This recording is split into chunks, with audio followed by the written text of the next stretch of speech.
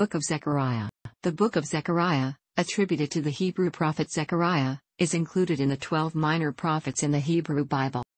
Zechariah's prophecies took place during the reign of Darius the Great, and were contemporary with Haggai in a post-exilic world after the fall of Jerusalem in 587 6 BC.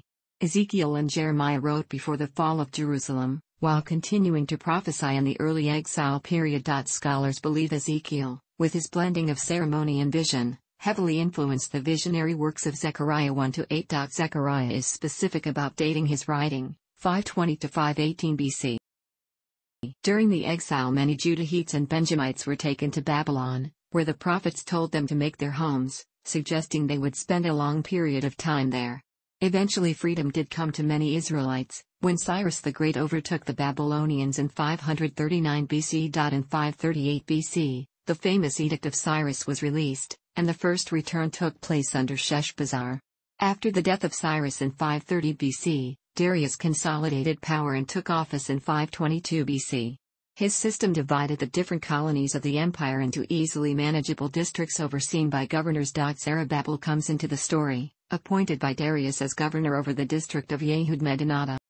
Under the reign of Darius, Zechariah also emerged, centering on the rebuilding of the temple.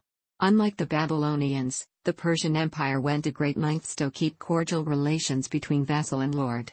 The rebuilding of the temple was encouraged by the leaders of the empire in hopes that it would strengthen authorities in local contexts.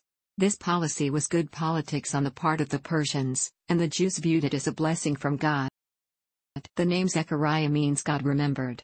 Not much is known about Zechariah's life other than what may be inferred from the book. It has been speculated that his grandfather Iddo was the head of the priestly family who returned with Zerubbabel, and that Zechariah may himself have been a priest as well as a prophet. This is supported by Zechariah's interest in the temple and the priesthood, and from Iddo's preaching in the books of Chronicles. Some scholars accept the book as the writings of one individual. For example, George Livingstone Robinson's dissertation on chapters 9-14 concluded that those chapters had their origin in the period between 518 and 516 BC and stand in close relation to chapters 1-8, having most probably been composed by Zechariah himself. However, most modern scholars believe the Book of Zechariah was written by at least two different people. Zechariah 1-8, sometimes referred to as First Zechariah, was written in the 6th century BC. Zechariah 9-14, often called Second Zechariah, contains within the text no datable references to specific events or individuals, but most scholars give the text a date in the 5th century BCE.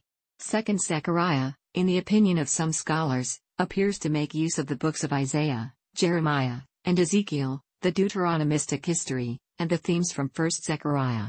This has led some to believe that the writers or editors of Second Zechariah may have been a disciple of the prophet Zechariah.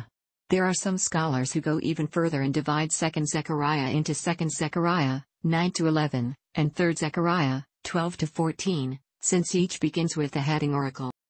The return from exile is the theological premise of the prophet's visions in chapters 1-6. Chapters 7-8 address the quality of life God wants his renewed people to enjoy, containing many encouraging promises to them. Chapters 9-14 comprise two oracles of the future. The book begins with a preface, which recalls the nation's history, for the purpose of presenting a solemn warning to the present generation. Then follows a series of 8 visions, succeeding one another in one night, which may be regarded as a symbolical history of Israel, intended to furnish consolation to the returned exiles and stir up hope in their minds. The symbolic action, the crowning of Joshua, describes how the kingdoms of the world become the kingdom of God's Messiah.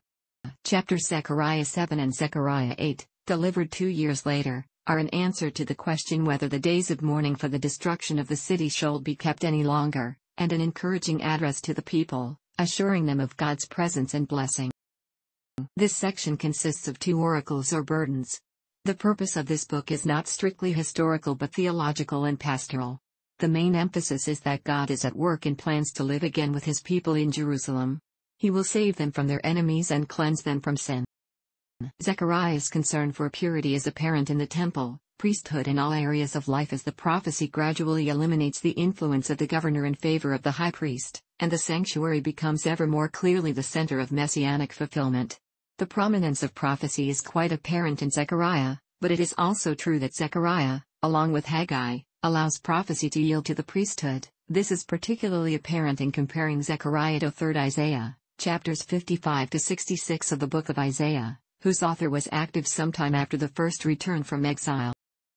Most Christian commentators read the series of predictions in chapters 7 to 14 as messianic prophecies, either directly or indirectly. These chapters helped the writers of the Gospels understand Jesus' suffering, death and resurrection, which they quoted as they wrote of Jesus' final days. Much of the book of Revelation, which narrates the denouement of history, is also colored by images in Zechariah.